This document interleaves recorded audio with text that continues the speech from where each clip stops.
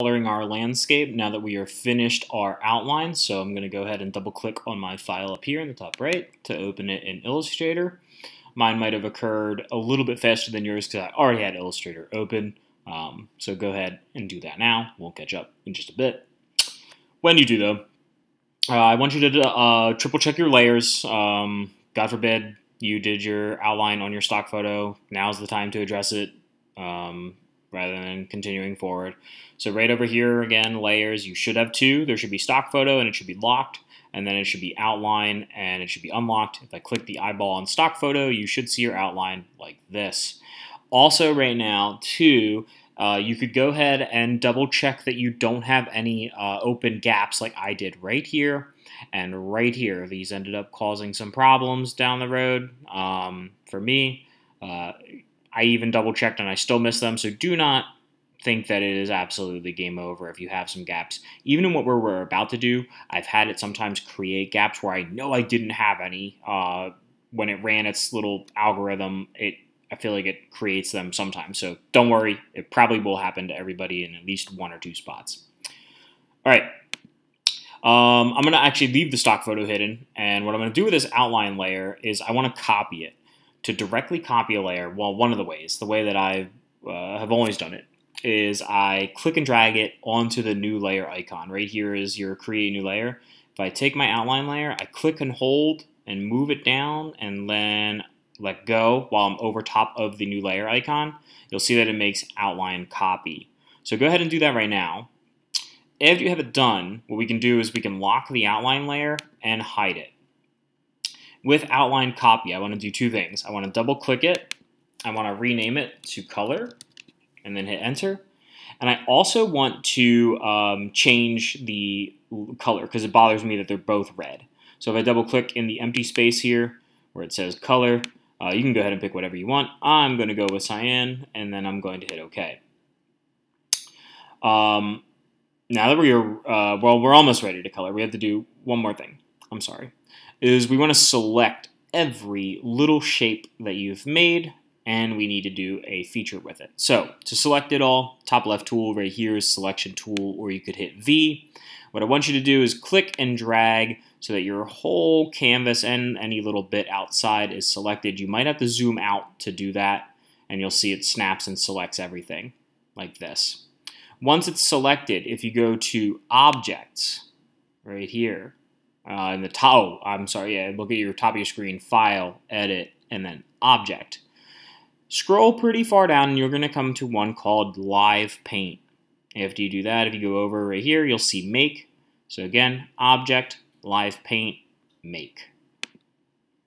This will say, certain things may be affected, yada yada. Hit OK. And then if you click off, you will notice, if I zoom in, your lines have become slightly thinner than probably what they were before. This is because it's just running its little algorithm. You'll see here that, yes, it did create a little gap here that wasn't here before. Or let me double check. Oh, no, that was a gap. Yeah, I still didn't catch one. Here's the one I think that it created.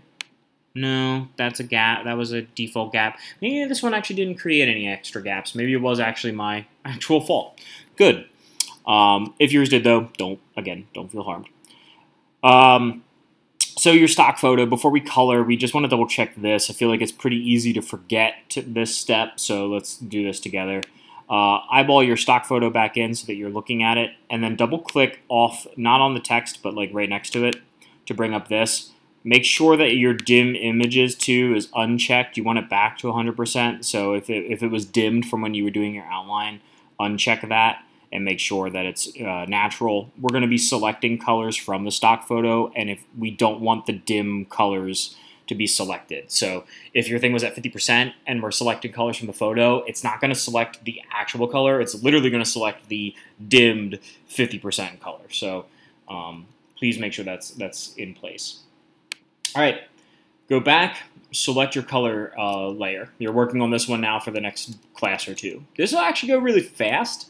So I honestly think maybe 2 classes tops. All right, And the reason why it's going to go fast is hotkeys. So before I've been kind of going over here and I've been selecting the tools like the brush and the selection.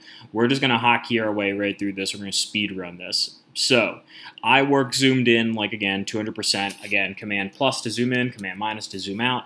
You will notice that at certain points, if you have really tiny shapes like these right here, you probably will have to really zoom in to sample the correct color from them. So be ready to zoom in and out a lot as you're working. It's cool. It's a good habit. All right, hotkeys. I and K. I as in infinite and K as in kite. What I does, if you hit it, it will select, as you can see over here, the eyedropper tool. The eyedropper, when you click anywhere on the screen, it will select that color. It picked up this green like color, but I might want one that's a little bit lighter like that.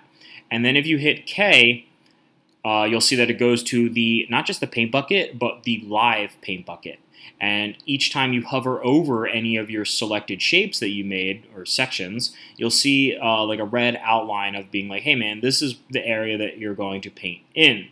So then I can click inside this and it'll fill it with that exact color. I'm going to go back to my eyedropper tool for this one, select over to K, and paint in. I to select, and K to paint. What you're looking for inside these shapes is the most relevant color to the section. So like I always tend to go towards the center of each shape that I drew because I feel like that will give me the most relative color that I want, generally anyway. Let me try to have this occur. This happens to me a lot. Sometimes when you're trying to like really speed run this, the live paint can mess up and paint like multiple shapes at once. So if I click I and I hit K, really, there we go. Sometimes you're like, IK click, and you're trying to like get a really good APM or actions per minute. It'll just be like, huh, what? And it'll just like paint everything, or a lot of the stuff. If that ever happens, Command Z that, undo that. Not to say go slow, but like don't like, you don't have to be, don't try to like absolute like sonic speed this thing. So a pace like I'm doing right now is probably, oh, see, even then, right there, preferred. What I've been told by some colleagues of mine, what you want to do as a good habit is you wait for that red outline to come in before you click the paint bucket, and that will keep you at a pretty good speed without that happening. Last tip, Command minus yourself and hide your stock photo like every 5 to 10 minutes. A, it's nice because you get to appreciate your work, and B, it'll let you see any like little gaps that you might have missed, like any like empty white spaces. You know, it'll make sure that everything's looking good zoomed out as well. Keep in mind, albeit there'll be big posters, people won't be standing like super up close to your posters. Generally, they're going to be walking by them at around like 4 or 5 feet. So always being zoomed out every now and then is a good thing. This is what mine looked like when I was done coloring. Again, there were some white gaps that just would not color. I'll try to show you the experience or what you'll find. You'll hit I, and then hold on, my layer's locked, that's why. You'll hit I, and it will let you select the color inside there, but when you go to K, you'll see a little paint bucket with like a cross next to it when you're in the area that it won't paint. Again, because there's no line here to delineate that that's like a filled shape. So don't worry about these yet. If you have an absolute ton, you might actually want to go back to your outline and draw them in and do the objects live paint make again. If it's like really bad, let me know and we'll touch base. But in general, this is what yours should look like when you're done. I think this is going to take a class or two, so have some fun, and then we'll touch base after this. You only have a few more steps to do after this. File save, you know, at the end of the day, and you guys are good to go. Take care, and I will see you in the next video.